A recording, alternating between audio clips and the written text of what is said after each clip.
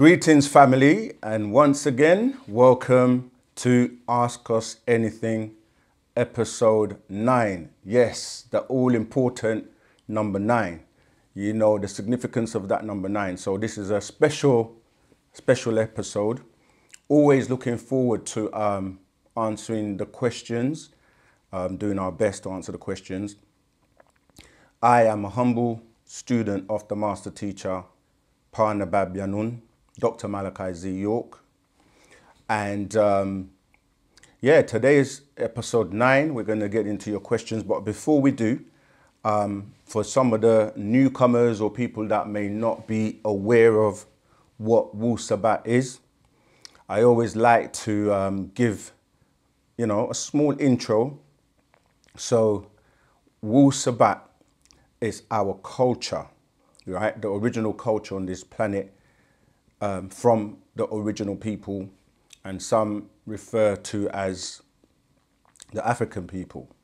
When you're dealing with races, the Africans will be the root race, and all others come by way of the genetics or the genealogy of the African.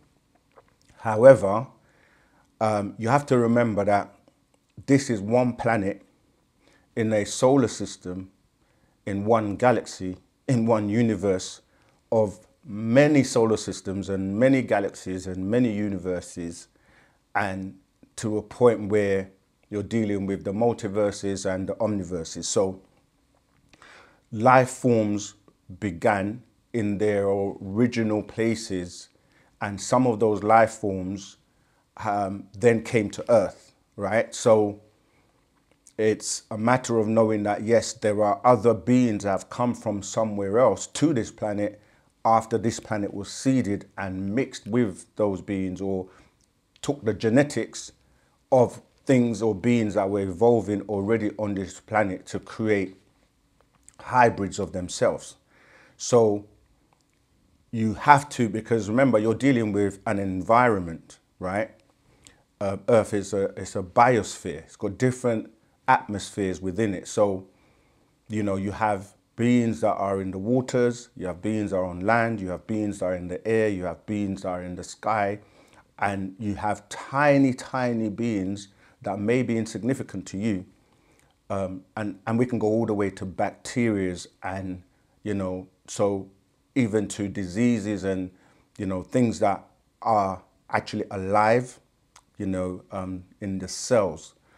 So it's important to realize when we talk about life that there are different types of life forms. But when we're talking about a humanoid, yes, other beings have come here, but they have to still utilize what can exist in this atmosphere. And so recreating or adding to what was already grown on this planet. It's actually interesting because we posted a recent video, me talking about the master teacher being Thoth or Tehuti. And yeah, because I was dressed a bit casual, the comments are actually really funny. But it was to show that, and some people saying, oh, be professional, why you're not wearing your normal garms? And we have to emphasize to people that Nomapians are professionals in all fields and walks of life. And we are not like this 24/7, 365 days in a year, We do other things. We do have other interests and, so don't be, I'm like everybody else, we go out, we do things. So that was quite interesting to see the comments that people were making just because I wore a cap and a jacket. Some people went as far as saying, oh, the money must be rolling in. Now, this is not, those clothes, you can see other videos where I've actually had that jacket and that hat on, so it's funny. But what was actually really interesting was the comments on the fact that people are saying that, oh, it's propaganda, I'm saying, about Parnabab Yanun, Dr. Malachi Z. York being Tehuti.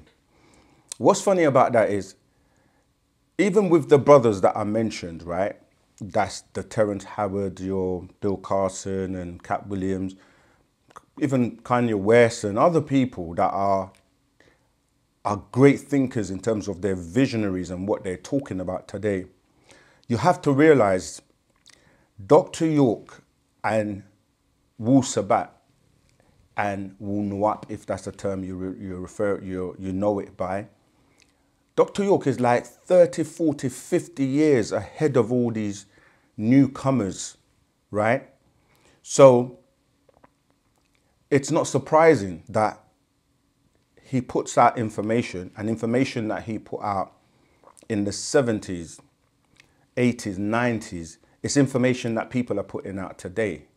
So when we say he's Tehuti or Thoth, the author of the Emerald Tablets, or a reincarnation of that being, we're dropping information that maybe other people are going to catch up with later on, because information that he was putting out 30, 40 years ago is what people are speaking on now. And anyone who has been reading the books will attest to this, right?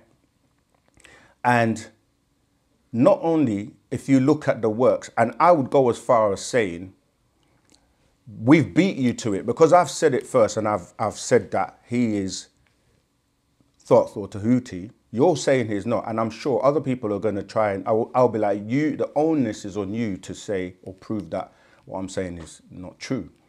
And people might present other people saying they claim that title.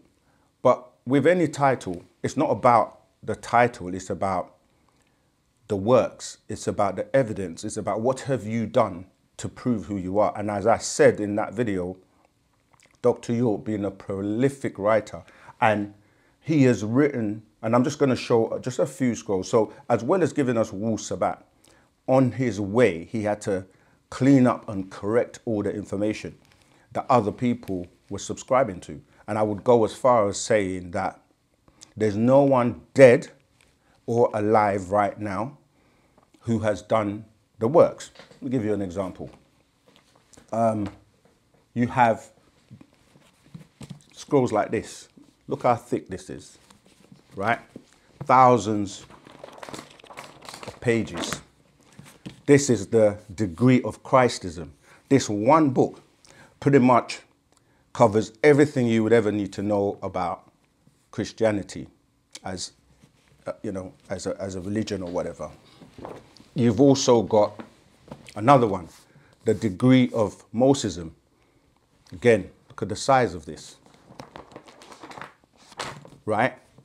You got the Coming Forth by Day, right? What people refer to as the Book of the Dead. Hardcover, yeah?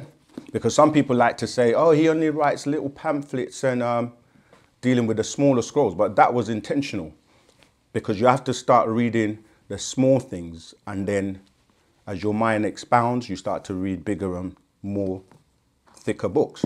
Hardcover, right? That's the Quran. You got Holy Injil. It's what people call the Book of Revelations. All right. Then you have all of these hardcovers, right? The Psalms, the Book of Psalms, what people call the Psalms of David. You have the Torah, big, thick, yeah, big, thick covered, hard-covered books. And Circle 7, yeah? The Holy Quran, Circle 7.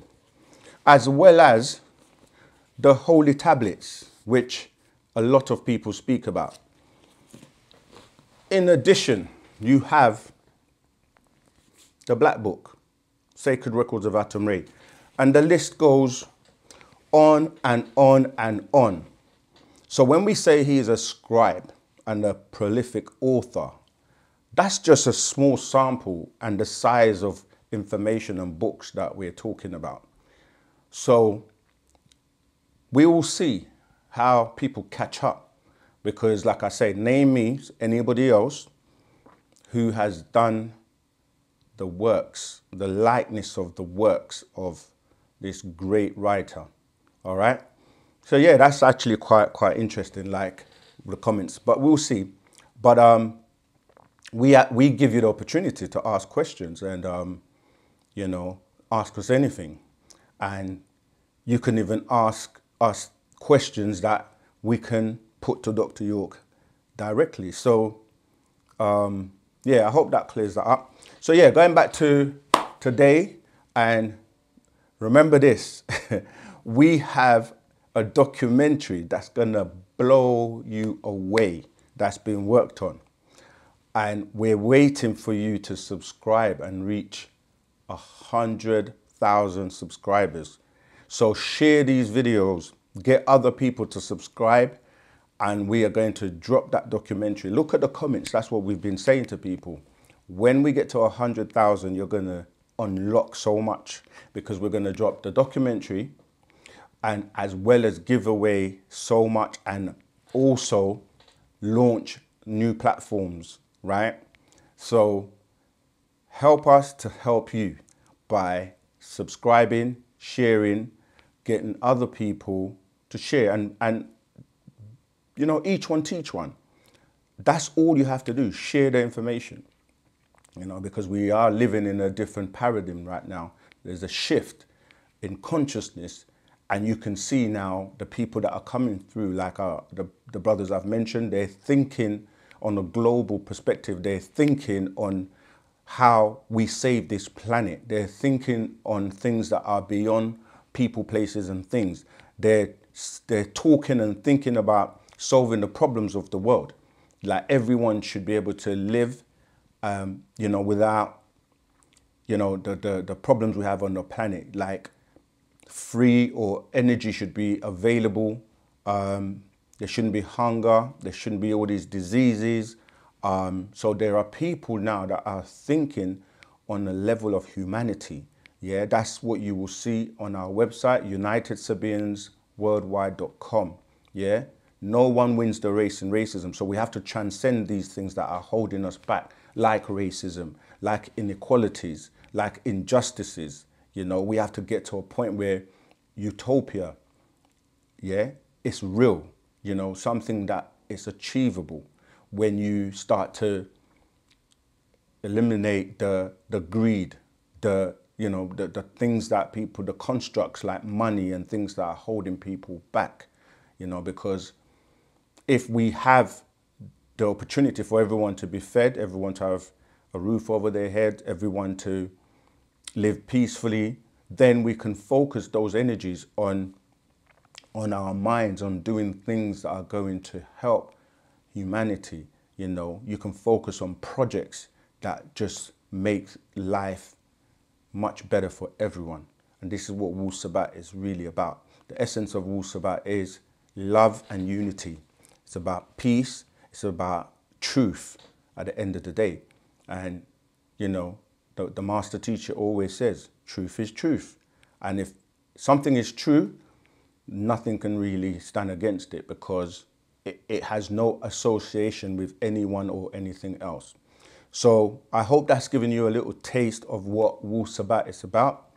You can also go back and watch all our videos on OSM Vision and, you know, subscribe, as we keep saying.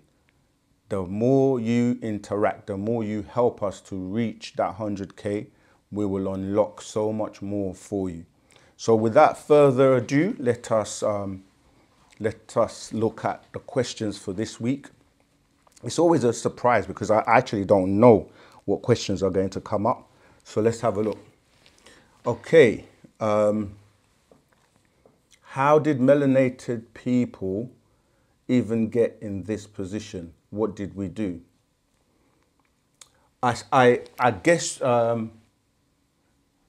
by in this position. Please, when you ask questions, try and be as clear as possible, because when you say this position, you haven't said what position you're talking about. But I'm going to try and read between the lines, and I think you might mean that what is perceived as us maybe not being in the most favorable position. But that's, again, something that is an illusion, because when you don't see a full picture of something, it's easy to think that the little piece that you're seeing is the full picture. So what I mean by that is when you say this position, I would really like to know what that means, because if you want to look at every endeavor on the planet, right, we excel. The one thing that is holding us back is the unification, because there has been a concentrated effort to strip us of who we are, to keep us divided, utilizing tools such as religion, because religion has you thinking you're different and you have to follow a particular book or a particular person, and then if you don't, you're condemned. And not only that, but with us, we know our roots is in Africa, but a lot of people in the West, especially in the diaspora, have been made to be disconnected from their brothers around the world. And this is an illusion which makes you think you're separate, but really, by your genetics, by your DNA, by your vibration, we are all connected. Now, if you're talking about economic power, there is a situation with mismanagement, because you are under the illusion that the wealth, or what is perceived as wealth, is of value, but the real value, as in, you know, having money and so on, right? The real value is in the things that they use to generate the money.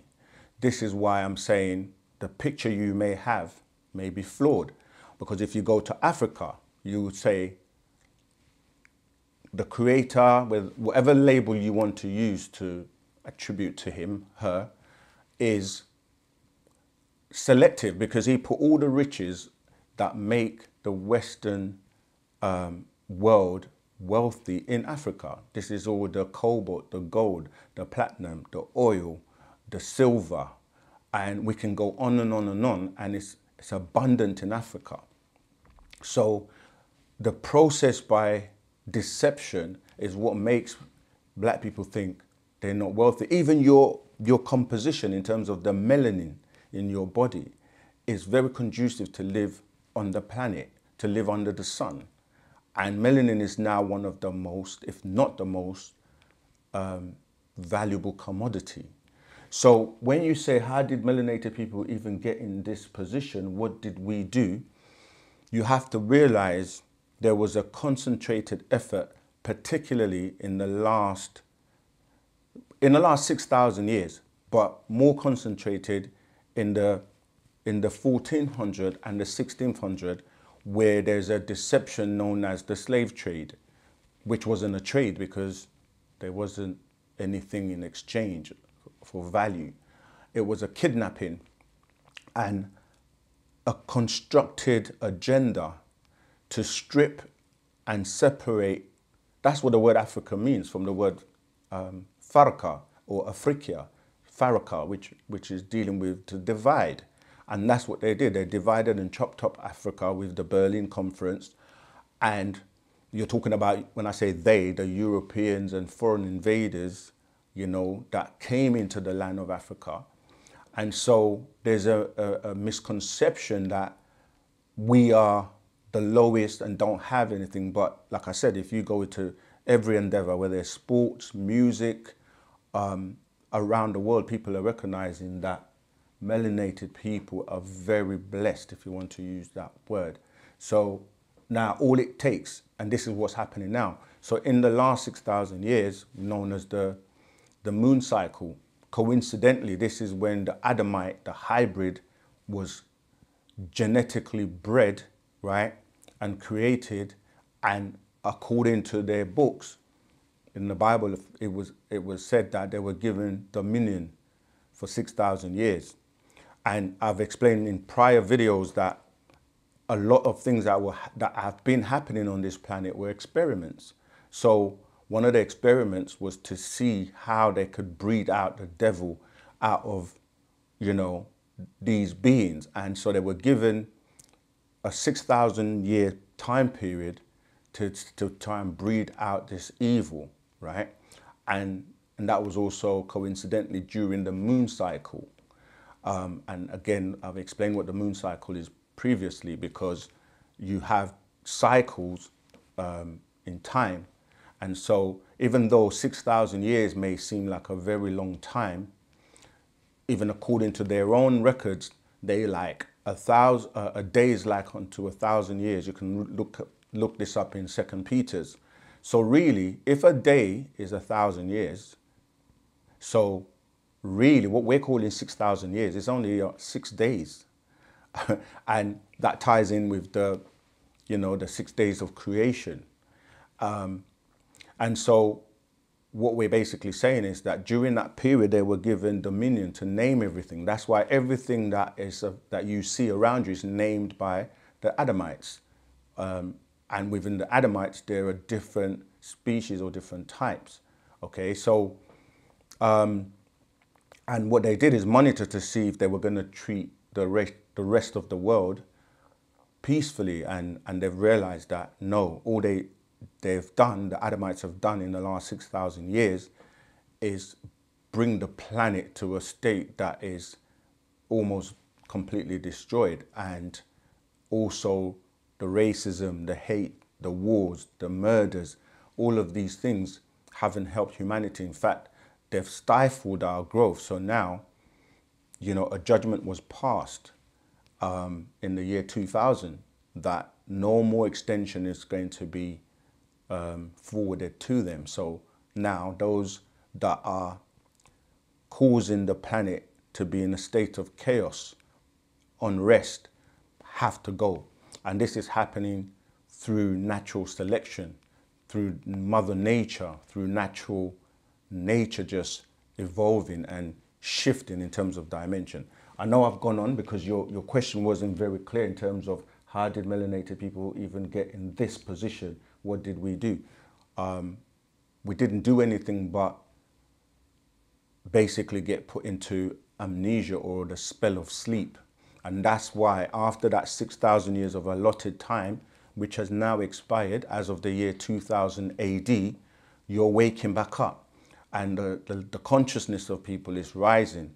This is why Wu-Sabat is here. This is why the master teacher, Partner Babyanun, Dr. Malachi Z. York, has come to basically, he's come with healing in his wings, as you can find in the books of Malachi chapter 4 in the Old Testament. So this is the time. See, sometimes we can focus on the negative as opposed to the positive. And you get the notion of it's a glass half empty or half full. It's how you choose to look at things. This is a fantastic opportunity. We're in a time now where we're actually living to see the change. It's a 9 a 6, or do you choose to see a 6 as a 9? 9 is what I choose to see as 9 ether being. This is the 9th episode, and there's a lot of positive things happening. What we need to do is unite and work together, and the best person qualified by the forces of nature to finish this job and bring us back to our original state as supreme beings, not just by lip service, but by actual works, putting out the information, transforming people's lives. And that's what Dr. York has done. And so that's what you need to do. You need to ask yourself, instead of pointing the finger at other people, is what are you doing daily? What's your contributions? What's your piece of the puzzle that you have that you're bringing to put this entire puzzle together? Are you one of those that is a part of the problem, or are you a part of the solution? And these are questions you need to ask yourself. And if you're part of the solution, then you need to start studying. And there's no shortcuts around you studying. We all had to do it, and I am still studying. We're all still studying, because he coined the phrase, Dr. York coined the phrase of taking you on a long journey on a short path. Yeah, the long journey is all the information you have to assimilate. Yeah, and the short path is the time you have to accumulate this information. No one's going to do it for you. Yes, you can get it from watching videos and so on, but you have to study, you have to read. And if you can't read, that's a completely different thing, but you can learn. So the question is, what are you doing on a daily basis? Are you emanating that positivity, that energy? Are you doing things to help build? Are you sharing the information? Are you studying to become, you know, we're scientists by nature. Are you fulfilling your purpose? And don't let the ego get in the way. You know, be humble enough to recognize and know when a teacher is able to teach you. And that's what we all had to do. Like Dr. York can humble anyone on this planet in less than I would say 5 seconds. Well, be generous, in a minute. And listen to the YouTube that he, recordings that he has put out. So the question is, what are you doing to make this world a better place? All right. And then take the steps, join us. Go to UnitedSabiansWorldwide.com and you see we're here to work with anyone and everyone who is about bringing about this positive change. Go to Nashat.co.uk and join us. Let's get this work done. Let's get it done. All right, let's move on. Benin, Africa's president, has given all African American people the right to come to the country to get citizenship as long as you can prove it. Should we as African Americans go since we need to unite, or is this a trick? And thanks so much for all you amazing people do get all this information out. I just found you a couple of weeks ago and my mind is blown. I finally feel like I'm on the right track. Okay, that's positive.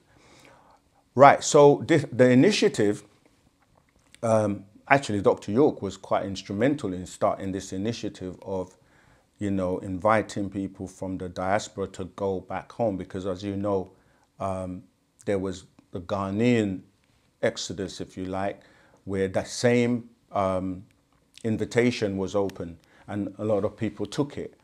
The reality is that ultimately we as Musbatu, which is the word for us as Nuwapians or Sabians, we know who the guide is for us, and that is Parnabab Yanuno, Dr. Malachi Z. York.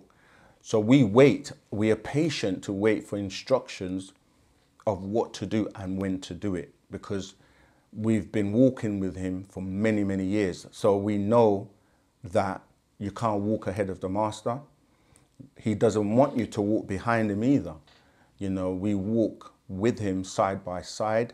And so, yes, if you choose that Africa or somewhere in Africa is going to give you a better lifestyle, and that's something you want to do, because, you know, when you compare the benefits from being here in the Western Hemisphere to being in Africa in terms of the weather, the food, the liberties, the freedom that you have, you know, even in terms of buying property, and Africa's underdeveloped in certain areas where your skills from here can actually take you very far over there. So these are all decisions that you need to make for yourself.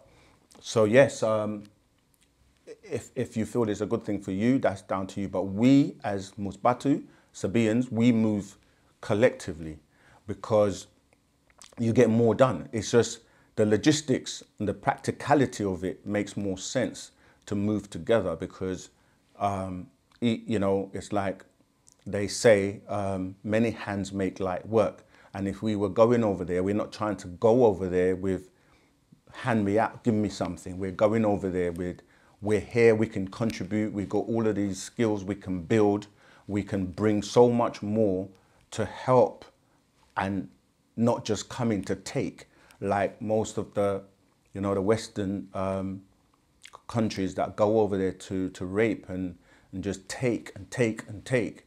You know, they go and take and leave the people, you know, destitute, when those people are us. That's our family. So we have to have the mindset to move together, and we will be able to bring more and do more. So, you know, we don't dictate to people what to do, but it makes sense and logical sense to wait, especially if, you know, we're not going to abandon the master teacher. You know, some people do like to run ahead and want to do things, but some people have been given the permission to go ahead and start to make preparations. So, you know, it's entirely up to you in terms of what you choose to do. And I'm happy that we've made a big difference to you since you started listening to us. Do you have any connections with the YouTuber, the Young Elder, or know of his videos on DrJGotU? Yeah, the Young Elder, I know of the brother. He, I don't know him personally. I mean, I know of his channel. I was aware when he first came on the scene. In fact, I supported him by buying a couple of the books that he put out. And he's never said anything bad about the master teacher. In fact, he supports him. However, I don't know him personally, and what I would say is that I don't know how close he is within the family.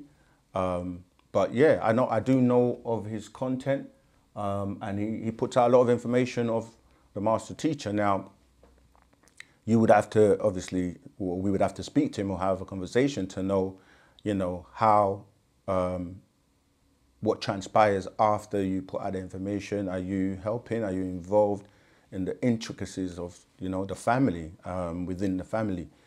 But yeah, the representation, if you're representing, you know, the master teacher, Dr. York, then it's got to be, it should be as best as possible. And yeah, you should be working from the inside out, and not the outside in, as a lot of people try to do. So yes, to answer the question, with the connection we have is that he recognizes the spiritual guide and the spiritual teacher and master, and that's the link between all of us, those of us who bear witness to this being. So yes, I'm aware of who the Young Elder is. I have heard that Jesus was never real but a archetype.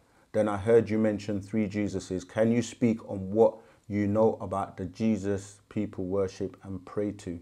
I understand that you said the 3 have been mixed up in the biblical stories.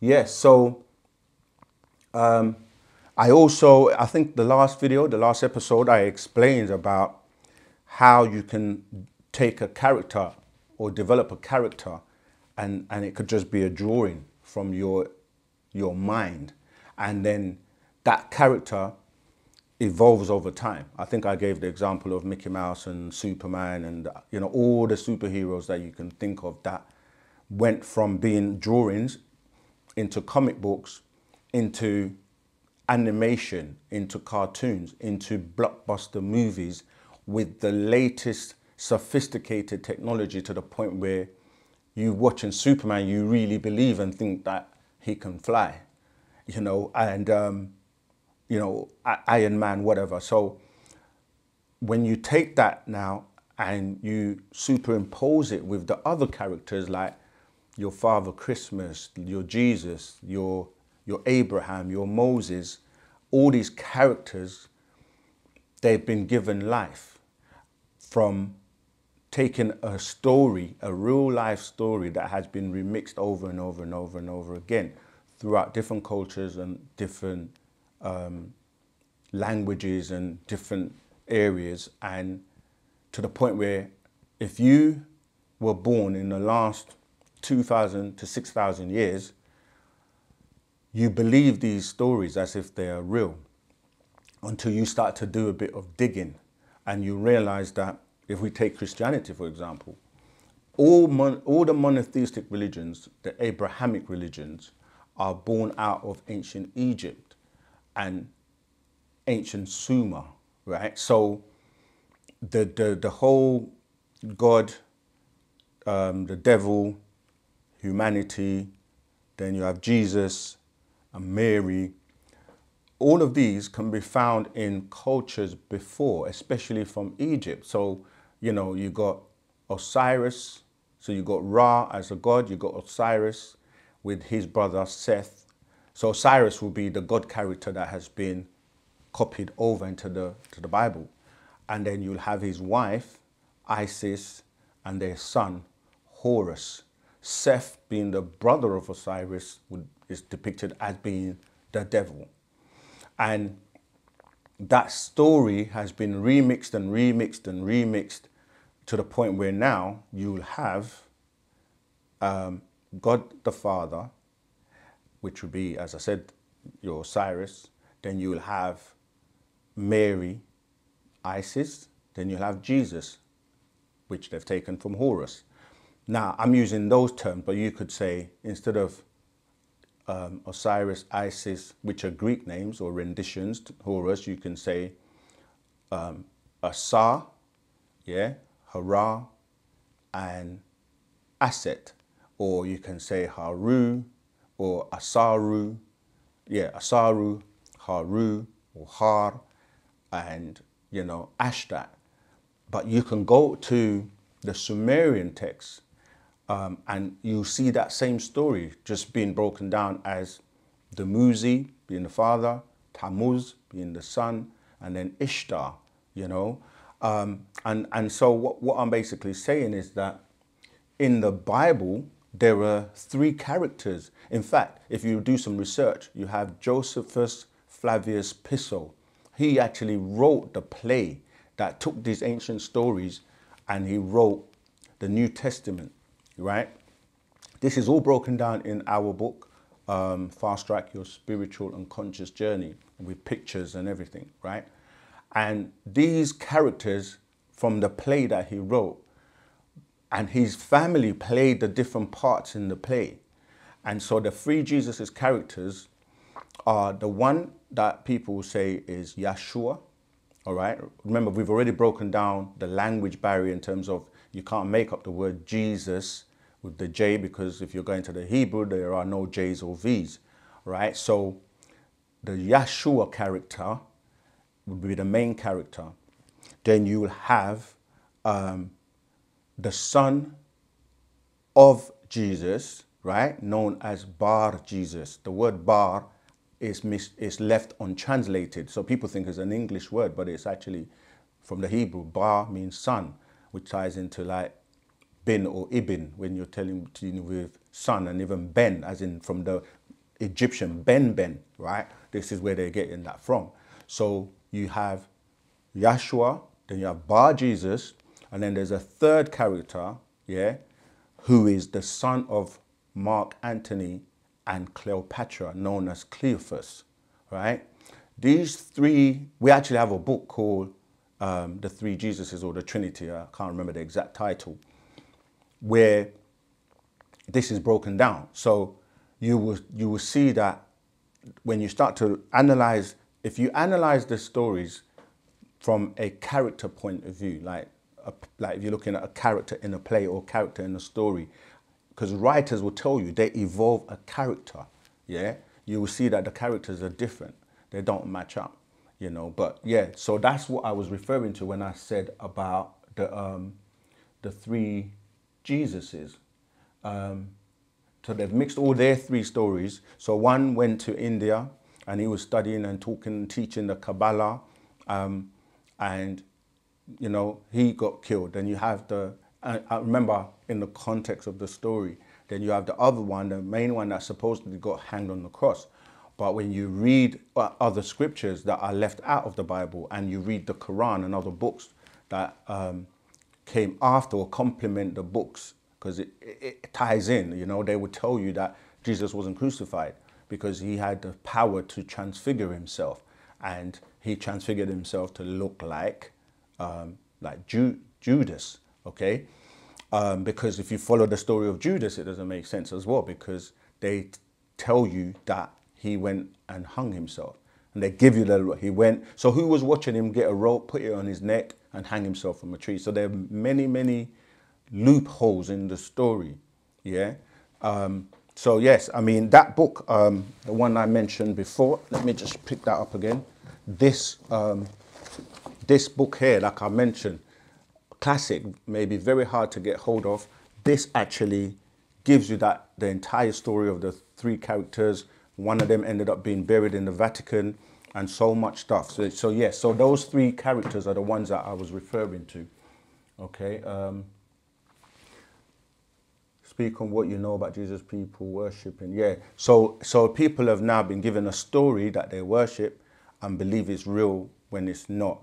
So you have to trace the story back to the roots, and that's why they stop you from connecting back to ancient Egypt. And they will say the Egyptians are pagans and, you know, don't connect back to Egypt. Why? Because as a Negroid, you can look on the walls of Egypt, you can identify with Egypt being your ancestors. It's written on the walls, and there are hieroglyphics, and there is writing about all of these stories, you know, the whole story of Osiris and Seth, and, you know, the whole story has been basically plagiarized into, you know, the modern religions. And then you get more and more remixes. So the Quran picks up where the New Testament, and it talks about, you know, they go and talk about Isa, but same story, you know. So let me move on, because a lot of questions to get through. Can you take a brisk dive into Gnosticism? Also, its connection with Masonry. Also, can you expand on some of the Gnostic beliefs of Jesus and pedophilia rituals? Why are the most powerful and most influential people connected to pedophilia? Yes. Right, so you're talking about the Gnostic, this is really referring and dealing with tablets called the Qumran tablets that were found, right? That's the place where they found them, known as the Qumran tablets. And these writings, because the Jesus in the biblical sense, right? They don't, with all religion, you have kind of like a spiritual side to it, and then you have the man-made dogmas that go along with it. The man-made stuff is nothing to do with spirituality. It's just about looking good. You know, the people that just wear the clothes, wear the rings, wear the oils, go to the mosque or go to the church, and they're not really interested about the real development spiritually. Whereas Jesus in that story was a part of an order called the Essenes, right? The Essenes would be like the spiritual side of people who were trying to really study and learn about their spirituality. And John the Baptist was one of those people also that belonged to an order. And so these writings, they're giving you accounts that have been left out of the Bible. They give you stories that go into things that we've spoken about, such as Jesus not being the character that they make out to be. Like he never got married, he's all pious, and you know, and yet in the Bible there are places and instances where he's ready to fight. He's telling people to buy swords, and he's married, he's had children, and we've got this master secret called Death, Life, Wife, and Children of Jesus Christ, which goes into the question you're asking, because it's amazing how sometimes I just grab books just randomly, and the questions seem to tie into the books. But that story ties into what you're asking about. How does it tie into Masonry?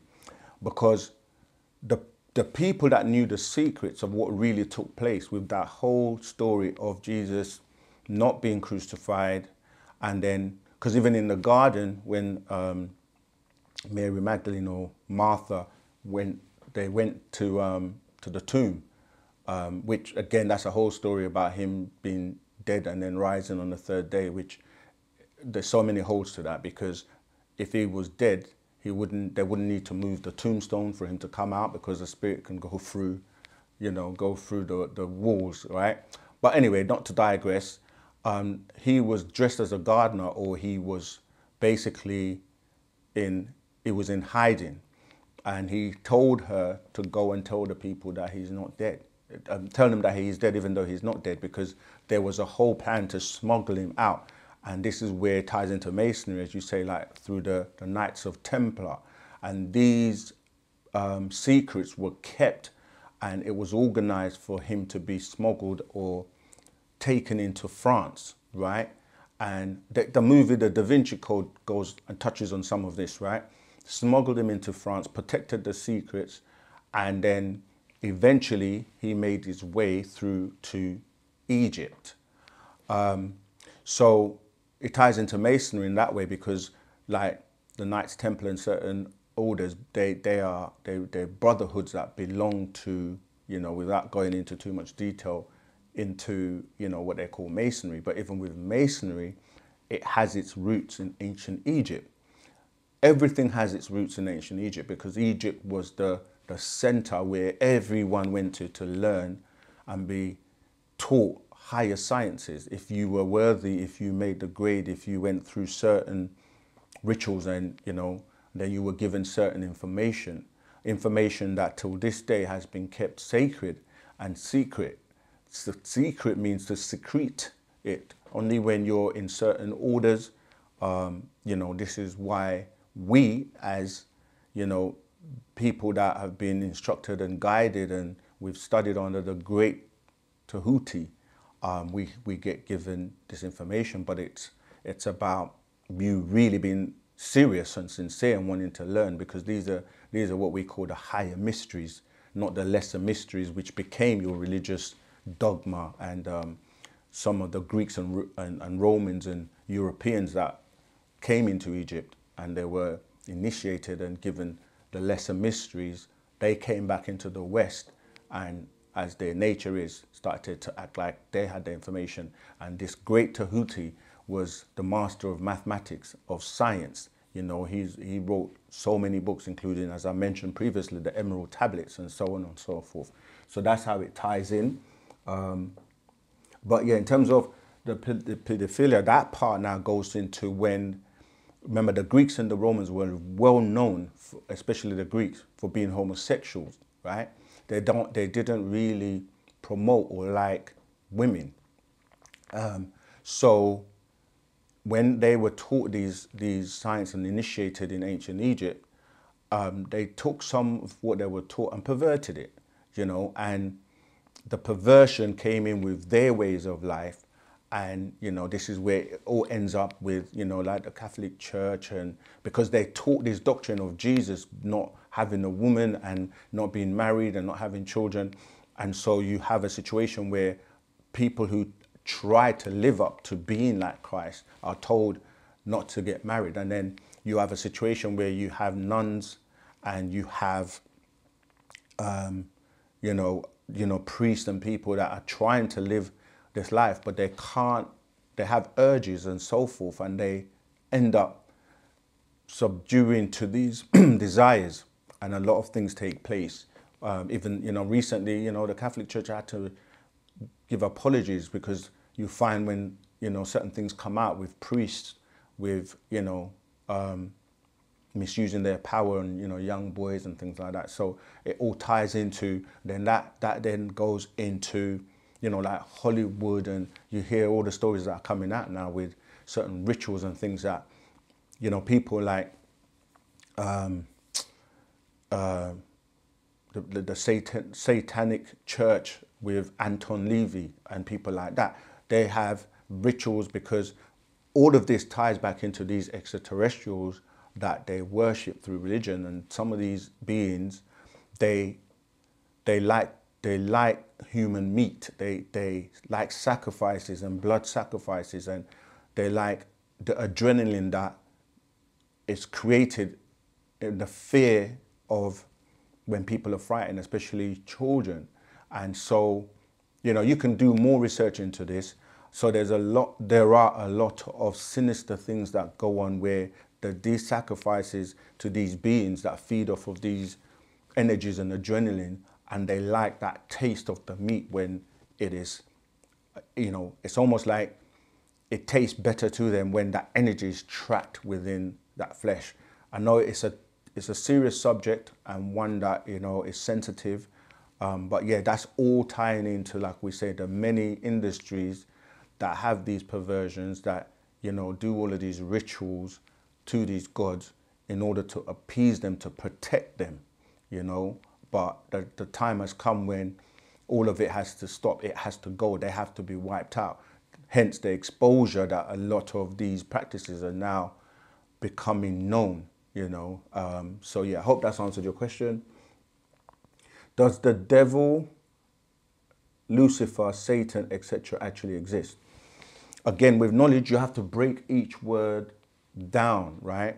What is a devil? See, again, the spell has people thinking there's one person that's a devil, and this person they've given, it's a character with horns, with a pitchfork.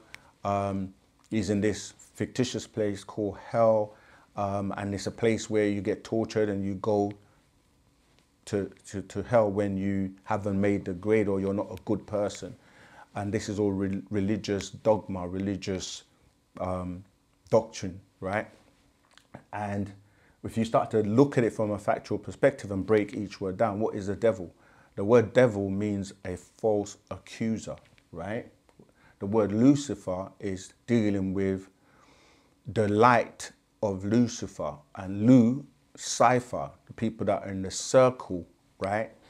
And that ties into Saturn, which you get the word Satan, which is in in Arabic, shaitan, dealing with a thing of clay, right? So they're literally telling you that there can be many people that accuse people falsely. Those are devils, right?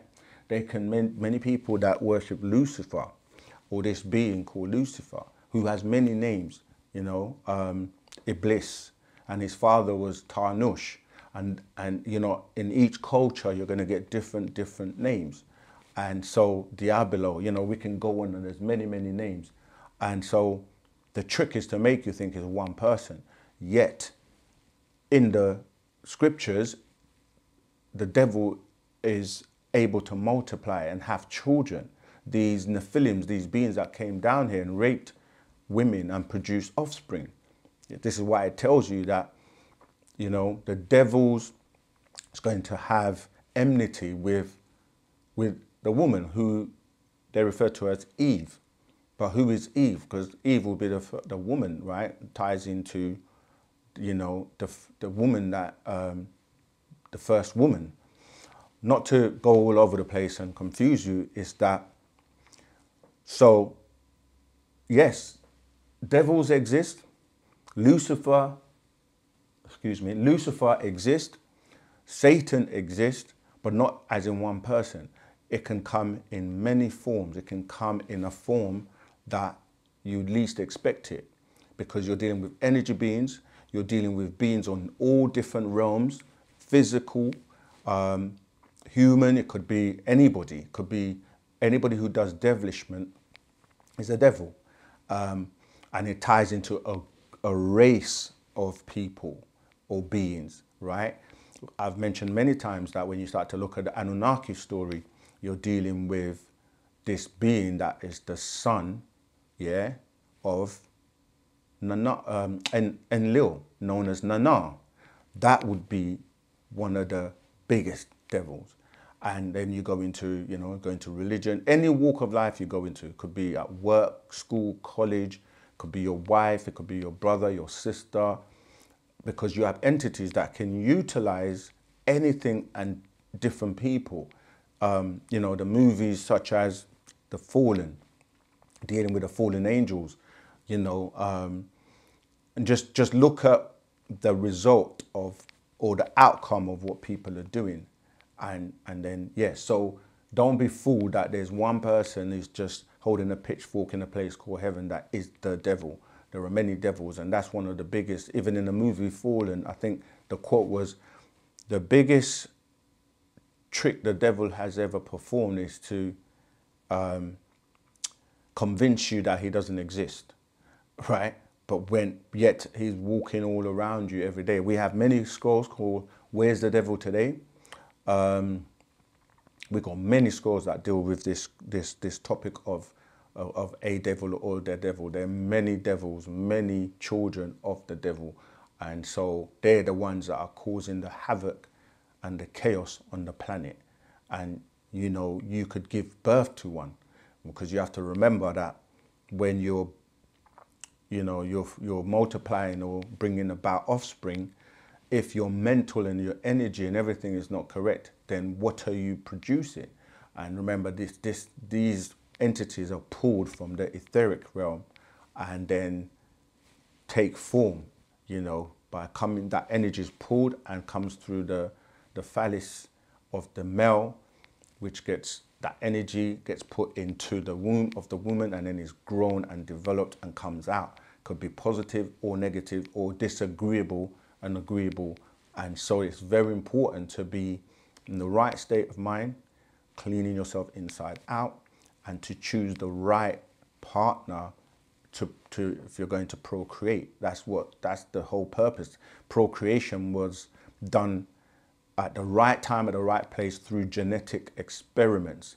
And this is what the different Adam and Eve's, that was what was happening, to breed out this, because remember that to breed out this negativity or these disagreeables, and they had to match different people to come together to produce an offspring, watch that nature, and then from that, you know, fix it or continue. And now we're being upgraded. You're being upgraded because the programming teaches you to lean towards your reptilian nature, right? Which ties into some of these, you know, these Draconians and reptilian beings that have managed to get into our genes. And so you have three main parts to you. You have many parts, but the main parts in terms of your physical is dealing with your Etherean or etheric being, which ties into the highest supreme beings.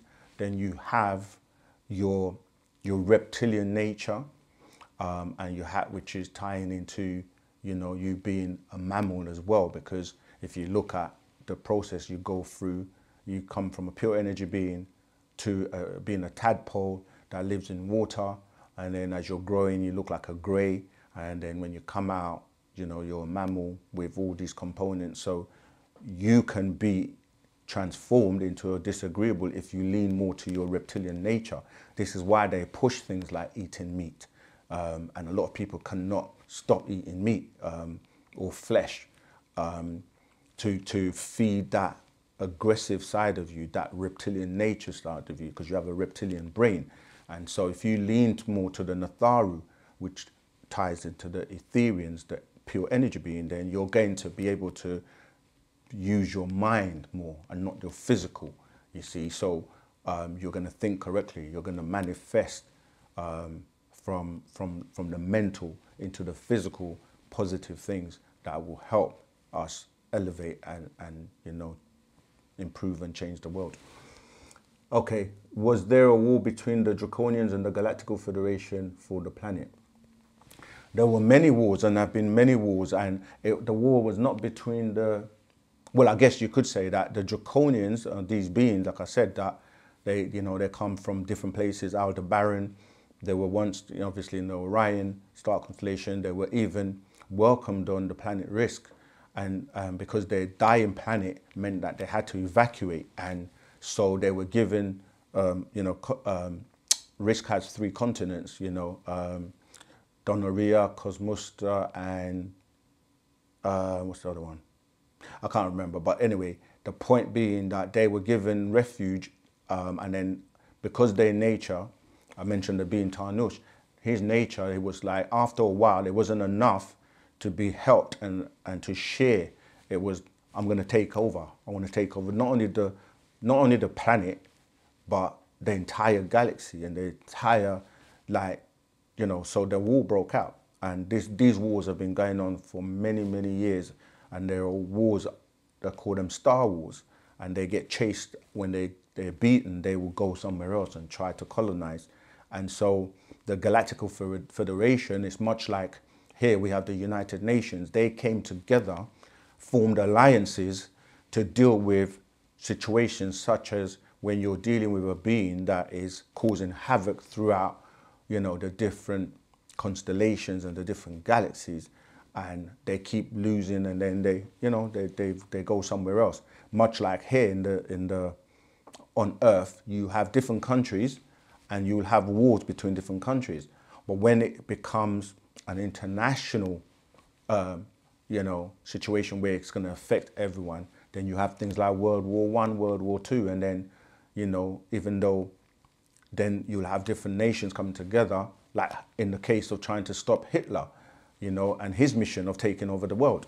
So the United Nations will be formed to have alliances, because together they can fight off the enemy much easier. This is what's happening now with what they're trying to do with the Ukraine and the Russian war, where you have, you know, the United Nations through America and Biden and so forth trying to support Ukraine against, you know, Russia. And then you have alliances being formed with like China and so on. We've broken down, you know, and this is important because the day and time we're living in, anything could happen, and these wars can actually escalate to a point where it can affect everyone on the planet. So, yeah, so that's what the Draconians had to be put in check by the Galactic Federation, who meet to discuss how they're going to deal with, like I said, in the case of getting rid of these Adamites, who were basically given, they were trying to get an extension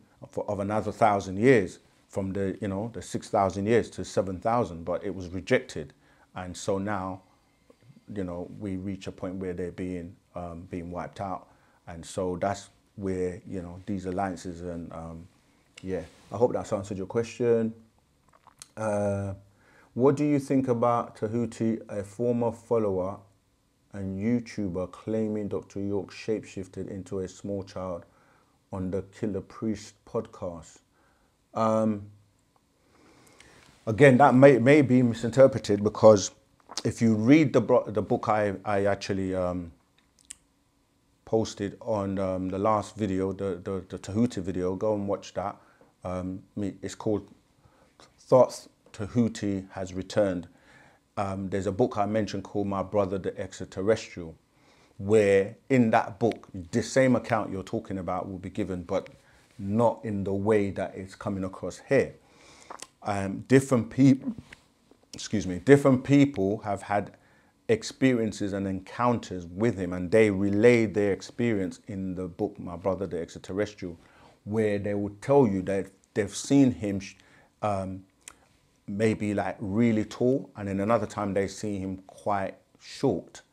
And so that shows you that for someone that is able to change their molecular structure in that way, you know, that's kind of what people are referring to as shape-shifting. But yeah, different people have had different experiences and encounters with this being. So when you say, what do I think about Tehuti, a former follower, a lot of times people that say former follower, even that in itself, Dr. York has never claimed or want anybody to follow him. People choose by their own will whether or not they want to accept his teaching or accept Wu-Sabat. And when you say former, that means at some point you decided no longer to subscribe to the teaching. And you have a lot of, you know, disgruntled people that have all kinds of reasons, personal reasons. A lot of the times it may be a situation with somebody else, and unfortunately Dr. York, being the prominent figure, gets a lot of the slack, even down to the lies and the accusations which were perpetrated by other people. But obviously, you know, he has been incarcerated wrongfully and falsely.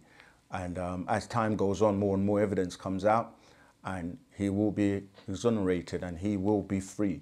And he's still alive, and the story is not over. You know, you're watching a movie and some people think, you know, we're already at the end with the titles, and no, we're not. It's still ongoing, and the fight continues, and we are not going to stop until he is released. Yeah, so I'm not going to comment on that particular person's comments, because, you know, I haven't seen it. But I know of that incident from the book.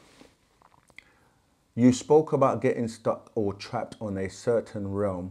What is the proof or evidence for this? Or is it just belief if it can't be proven?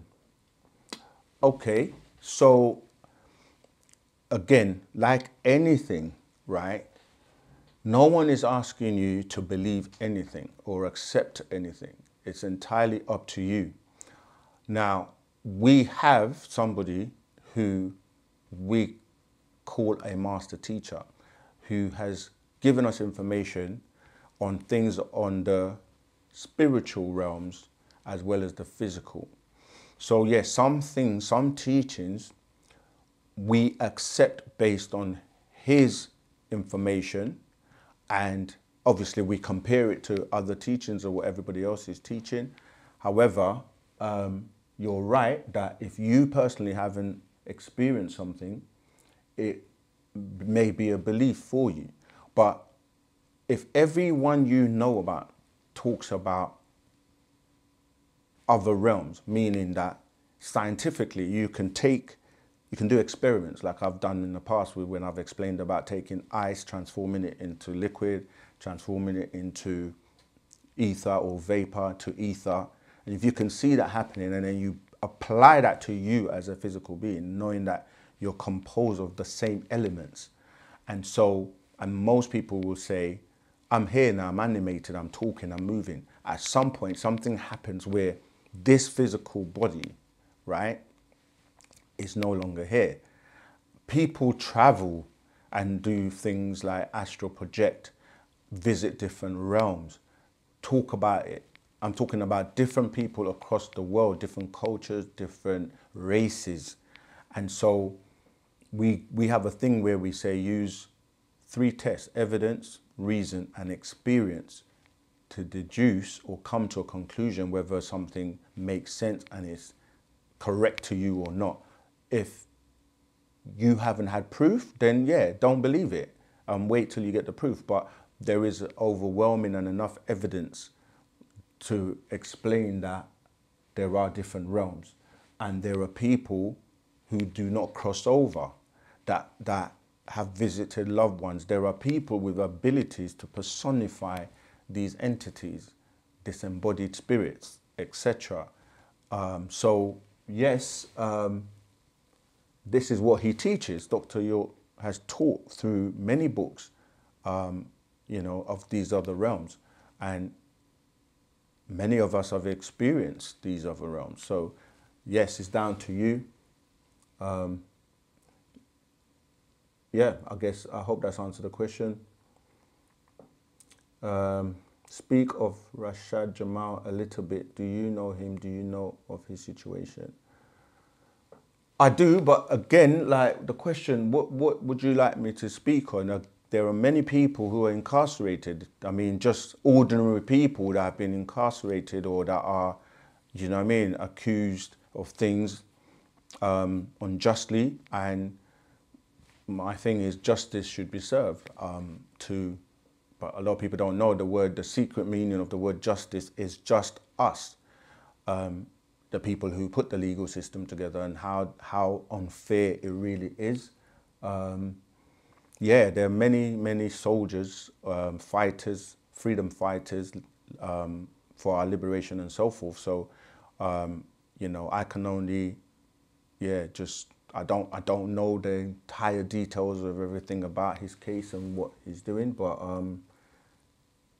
there are principalities in higher places and forces that try to suppress and keep people down because what it means is they're going to lose or their benefits. They benefit from people being ignorant, they benefit from the divisions, they benefit from the materialistic mindset, they benefit from you being suppressed in terms of your knowledge, because then your labor force, there are many aspects as to why they would keep certain people down, but the awakening is happening, and we've got to focus on those that are woke and try and help those who are not. But ultimately, yeah, that's what it is. I'm going to take a few more. Wow, the time goes so quickly. Greetings, teacher. Thank you for answering my questions. Please, I am confused. What exactly is the devil spoken of in the 6th person? Mr. York said in another interview said that the devil is the white man. He said also that the serpent, the devil, is symbolic. Please explain. Okay, so I already explained about the devil, but yes, in terms of like I said, you have the devil on all different levels. The physical manifestation of the devil on the planet is what you're referring to as Dr. York saying the white man. He's not the first person to say that. The Honorable Elijah Muhammad was saying that. And it's not based on just the fact of the skin color. You have to think about the actions and the results of the nature of what a being does. And if you go back in time and look at what they've done in going to other countries and colonizing, the wars, the diseases that are spread, I'm talking about, you know, when you go to the Native American history, you go to the African history, you go to the Japanese, you know, with the bombing of Hiroshima, Nagasaki, you know, there's so many instances throughout time that will show a person's nature. When we're talking about the serpent, that would be from the biblical aspect of the Bible, where they say that Adam and Eve came across a being they called the serpent, and they make this whole thing about it being a snake because of the word serpent. But in the actual language, it's not a serpent. It's referred to as a whisperer, right? Nakas or Nakash. That's what the word says, and that is a whisperer, somebody that was speaking and talking to Eve, because how can a snake talk? A real snake cannot talk. So you're talking about this being and this character who in reality was Ningish Dizza, all right? And, you know, there's different names for him, but, you know, some people even called him Tehuti. And this being was telling the truth, because he told them that if they ate of the fruit, which is symbolic for learning and having knowledge, right? To know good from evil. By having that knowledge, your eyes will be open. And these beings, these reptilian beings, these Anunnaki beings that were trying to suppress and dumb you down, didn't want you to know this information. And so that's what they're talking about in that sense, in terms of the serpent.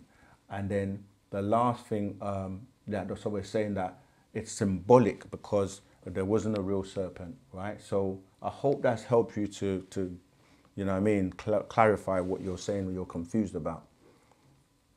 Thank you so much for your knowledge and insight from the master teacher. In this time and age, we need to know the truth. Absolutely, Mr. Yard Lopez, 100%. That's why we do this. Did you have a community? If so, how could one visit? Do you have a community? If so, how could one visit? Yes, we have communities all over the world, but unfortunately we've been dispersed. The best thing to do is go, I don't know where you are, but go to the websites I've given. They're in the comments as well, and see where your nearest location is. Visit the store, and then they would let you know how you can get involved with the community. So that's unitedtobeingworldwide.com. Go to contact us and look at the stores, and then the chat.co.uk. Also, you can join us and then, you know, get to know and be involved with the community.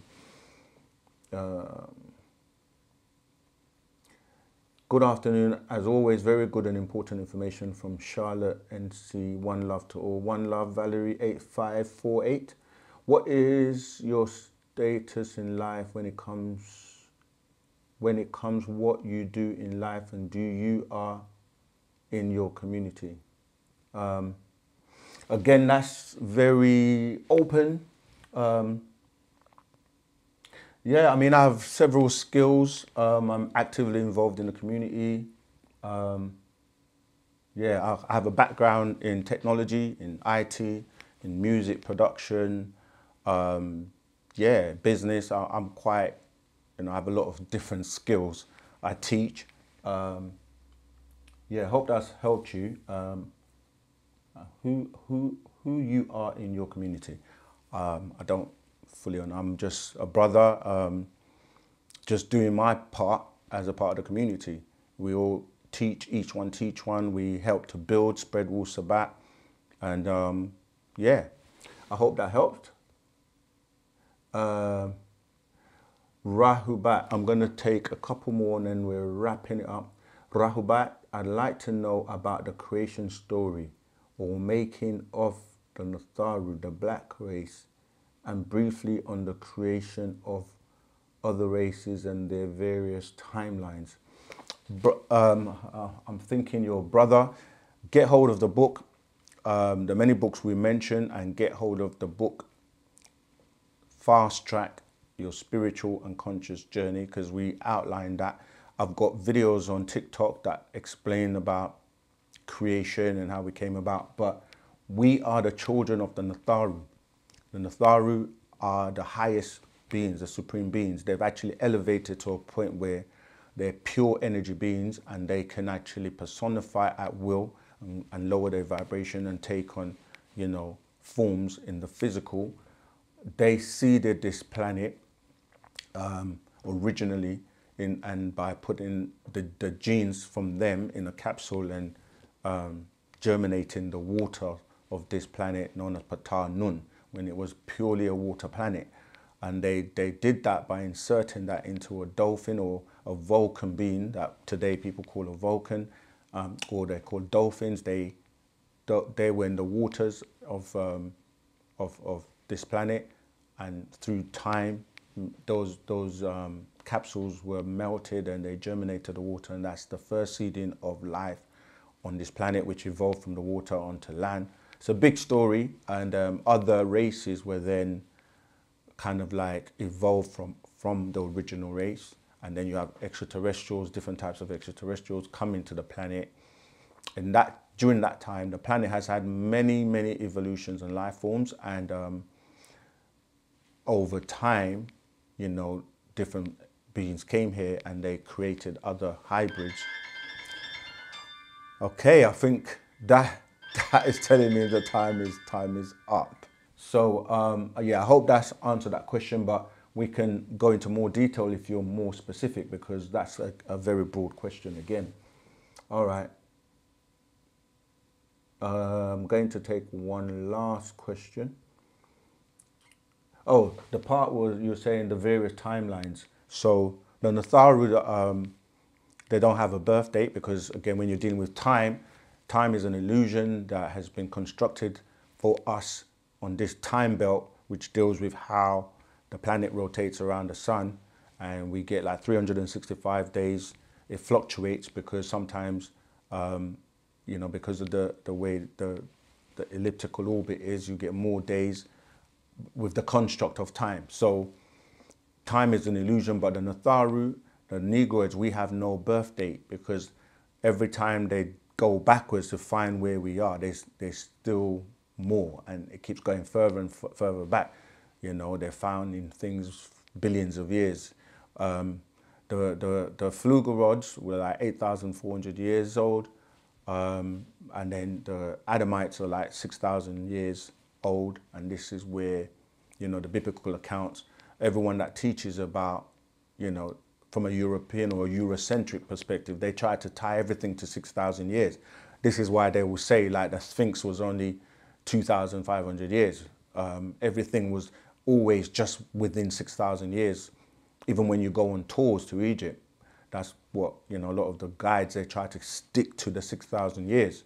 But scientists have proven that, you know, the Sphinx aligned with, you know, like the constellations 10,500 years ago, and it was eroded through rain and water and stuff like that. So they know that the 2,500 years is not the correct timeline. Even the pyramids themselves go back millions of years, because they only try to tie it into, you know, that 10,500 years. But I hope that's giving you the timeline. Is in our book. I give the whole timeline from like 76 trillion years ago all the way up until today. You know, like the sun, our sun, the creation of our sun 93 billion years ago. The crash of Nibiru was like 24 billion years ago. And then you have the, you know, the evolution of different species all the way up until now, the year 2024. So get hold of the book and you have all that information at your fingertips. Greetings and much love. Has it been a significant decline of certain medical conditions such as diabetes, arthritis, hypertension amongst people in Wu-Sabat culture? Has it been a significant decline of certain?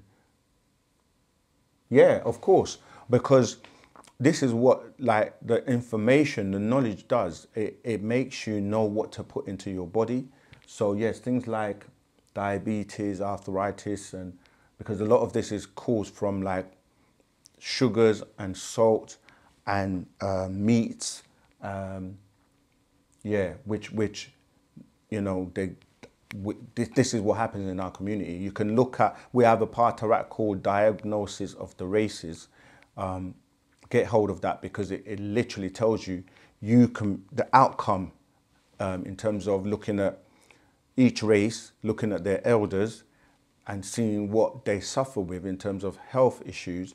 And then you as a younger person or someone coming up, if you avoid what they eat, and you can avoid those health issues, you know. A lot of rice, for example, which turns into glucose, and glucose is really dealing with sugar. So when you're starting to deal with, you know, diabetes and things like that, you know, this is what happens. So yes, a lot of us who have changed our lifestyle in terms of our diet, etc., is by way of Wu-Sabat. So you're right that there is a definite decline in those conditions. I'm going to do like 8 more minutes because I've gone over by half an hour, but I might as well round it off. What would happen if we put our blood on our ancestral altar during prayer meditation? Right, again, we do not use any type of blood in any of our rituals. This is what I'm saying. The blood is what these entities gravitate to. This is what they feed off of. And this is why the blood sacrifices, even if you go back and look at in 2015 in Mecca, a lot of people died when they went into Hajj, right?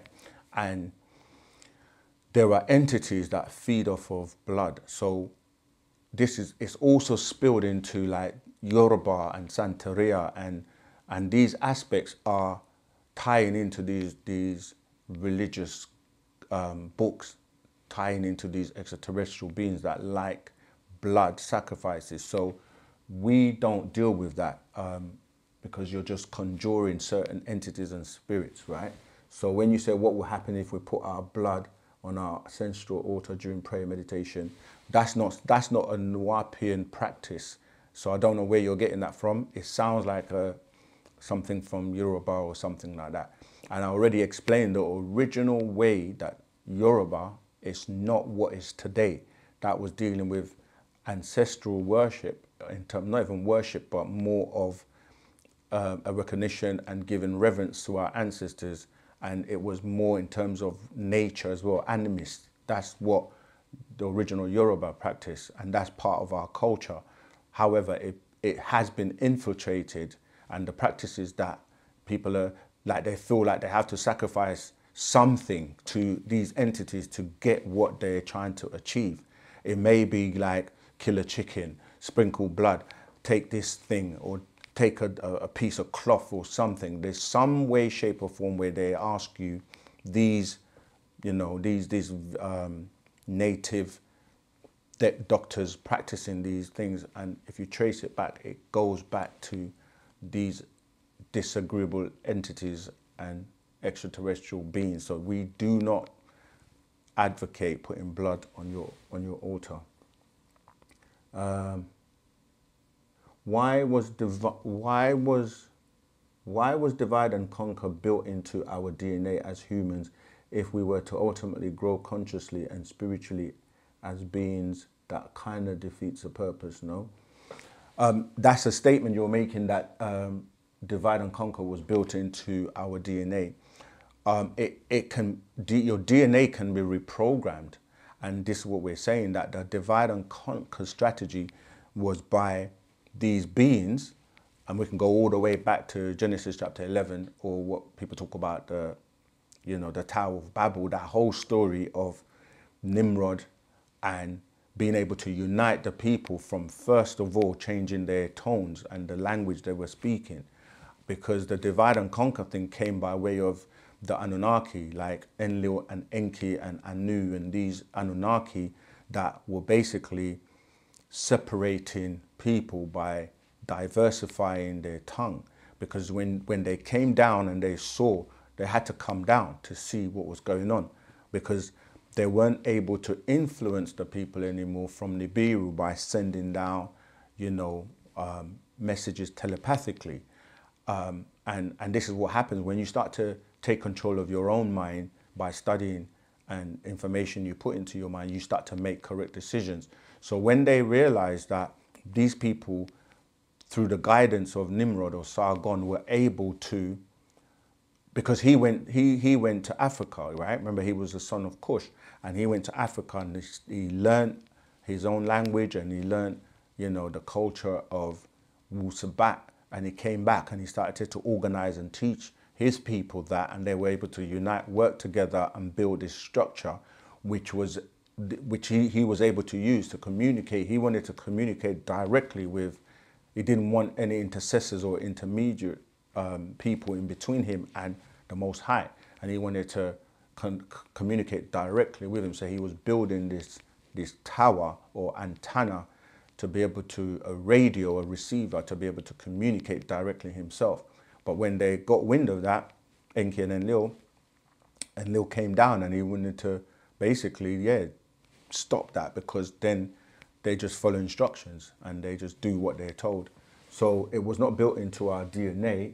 That was something that got programmed. And in today, that's what's happened with, you know, like the European and, you know, the beings that have divided us and trying to make us think we're different, when knowing that our collective unity coming together means we can do great things and we can work together. And even when you look at power structures, they're kind of like arranged in a pyramid shape, where the small percentage at the top rule the masses, and that's through media, misinformation, religions, and fear, and all these kind of tactics that they utilize to separate people. But if the people came together, they will be able to overthrow any government. Not that I'm advocating any such action, I'm just saying that the masses, yeah, are controlled by the few, when really, when you look at the power, it doesn't add up. The masses should not be able to be controlled by the few.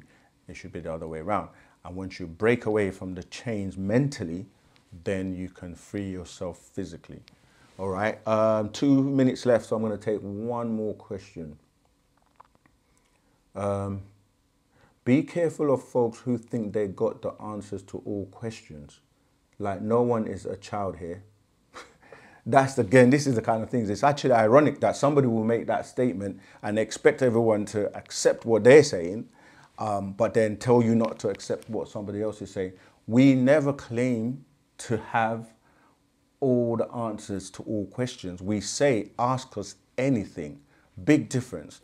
And this is how subtle this can be. And this person writing in full capitals, which is known as shouting in social media, like, no one is a child here. Like, you can't speak for everyone, number one. And I think this is going to be my last question. Be careful of folks who think they got the answer to all questions.